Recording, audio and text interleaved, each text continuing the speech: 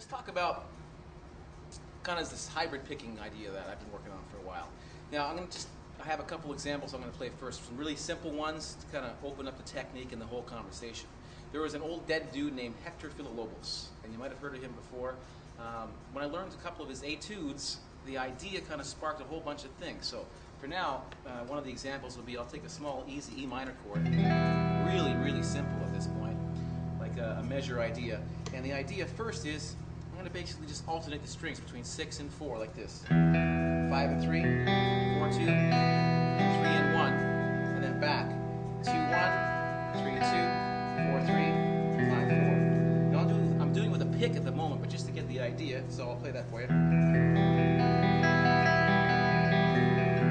Now what I want to do is I'm going to add the hybrid pick inside of that. Picking will still be the same. I kind of grown a couple fingernails on here to make this stuff pop out a little bit.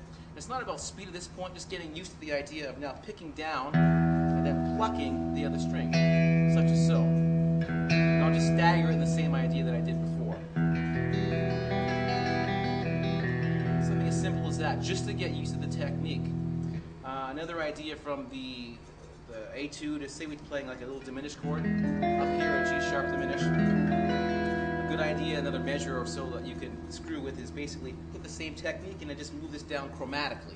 I'm not going to play the whole thing, but it's the idea.